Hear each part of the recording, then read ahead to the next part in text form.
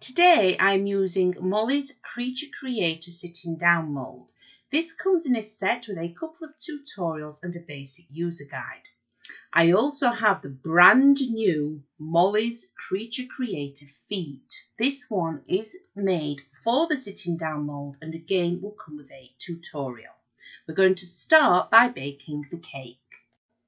Grease the mould thoroughly with butter or margarine. Now sprinkle over a small amount of flour in order to prevent the cake batter from sticking. Here I have made my classic Victoria sponge recipe, which makes the perfect amount for these moulds. I shall leave a link to that for you in the description below this video. You want to place this in the oven at 170 degrees centigrade for approximately 50 minutes. When the cake is baked and whilst it is still warm, carefully trim off the top. Not much of this cake will do if you have followed the recipe correctly. I then simply turn it out onto a cooling rack and allow the cake to completely cool before we start decorating. Once the cakes have cooled, you need to add a filling of your choice. Now, for the purpose of this tutorial, I am not adding a thick layer of filling, but you can add as much as you want. For this particular buttercream recipe, again, I will leave a link for that for you in the description below this video. Simply fill the centre, place the two halves together, and then crumb coat the whole of the cake. Crumb coating is just a process where we cover the outer side of the cake. This then acts like a glue when we add fondant, but it will also protect your sponge from the air. You can either use buttercream or ganache. Taking the Creature Creator feet, we now want to add this to the cake drum by simply placing on the two sticky pads just directly underneath the feet. Place this directly onto the cake drum, push it down so it's very well placed on there, and then simply remove the top half of the Creature Creator feet. This will allow us to cover this drum with fondant neatly.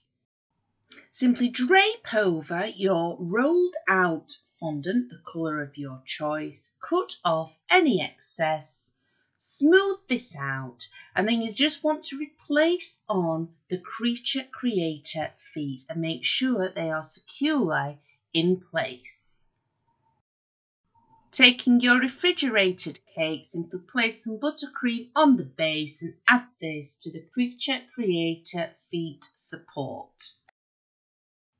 Using a small amount of leftover buttercream, I then fill in any gaps and make sure it is smooth. You want to now roll out about 500 grams of red fondant. Make sure you've added some water to the Creature Creator feet around the base to act like a glue, and then simply pick up this fondant and drape it directly onto the cake. We are going to be using a panelling technique, so you want to cover the front of the cake first, and then we will repeat this process for the back. Use your hands to get it in the correct position, smooth it out, cut away any excess fondant and try to keep the lines very, very straight. It will just help when you add the other piece of fondant to the back of the cake. I then use some flexible cake smoothies by Squire's Kitchen to just smooth this out. You simply repeat that process, but this time for the back of the cake. I shall speed this up just so that you can see it all come together. Using about 400 grams of rolled out black fondant, I haven't used much at all here. You don't want to roll out too much. Gently drape this over the head and negotiate those pleats and cut off any excess fondant.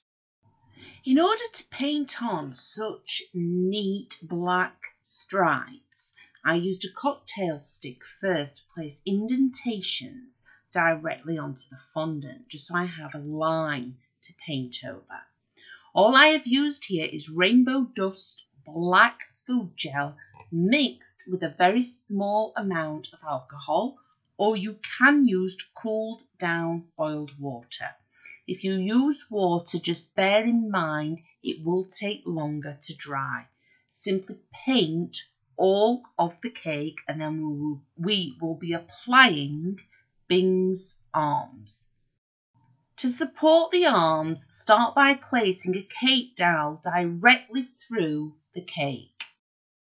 All you need to do now is roll out a very basic cone shape with the same red fondant that you've used for the body and place it directly onto each cake dowel.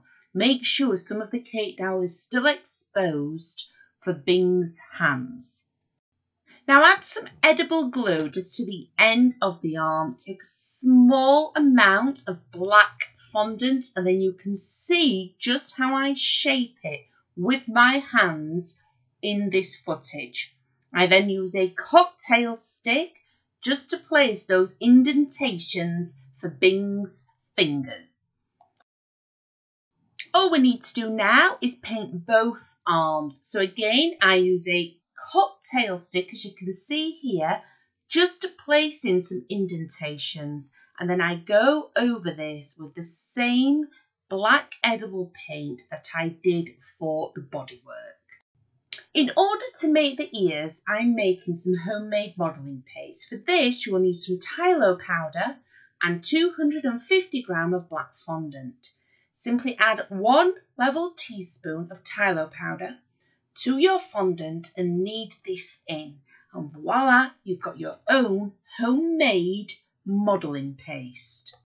So for the ears, again, very simple shapes, just balls of fondant. Here I've got a ball of black modelling paste, which I literally use my hands, push down and shape into an ear-like shape. The rolling pin just gives it more of an oval shape. I try and keep them identical and then place some cocktail sticks just underneath. For the brown, again, a very small piece of fondant this time, just rolled into an oval shape and placed directly onto the ear. You don't have to make this complicated. You don't always need templates. Simple shapes can work perfectly.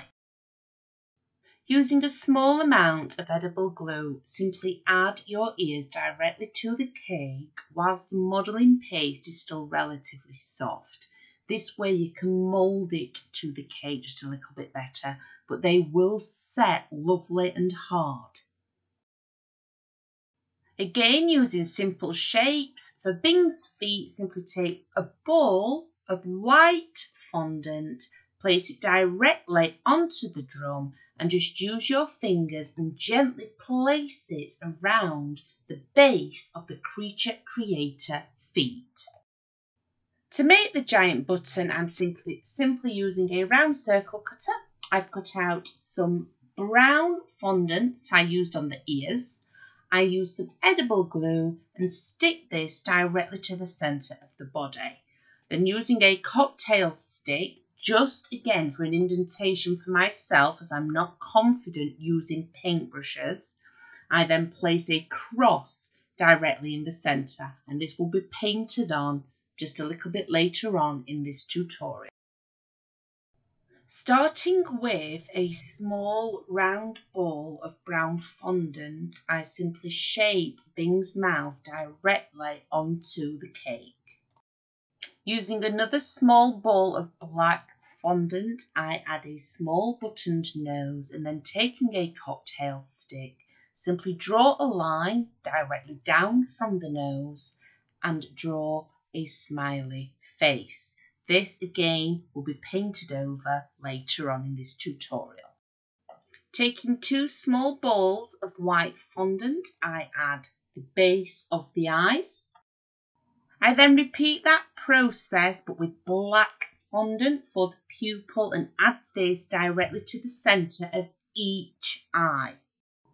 All I have done here is added 2 small white dots of fondant, and to add the hair, simply roll a small amount of fondant into a cone-like shape and using a small amount of edible glue, place this directly on top of Bing's head and place into position. Finally, using that leftover black paint, I simply paint over the indentations on both the button and Bing's mouth. And there we have it, our finished, gravity-defying 3D Bing cake, zero cake carving. The internal supports, as you have seen, are very easy to use and inexpensive. And I can't recommend these kits highly enough. Just let your imagination run wild. You can create so many different characters, different animals, anything where your imagination takes you. Happy baking, everyone. Thank you all for your continued support. It's much appreciated. And I will be back soon with more new, completely free content.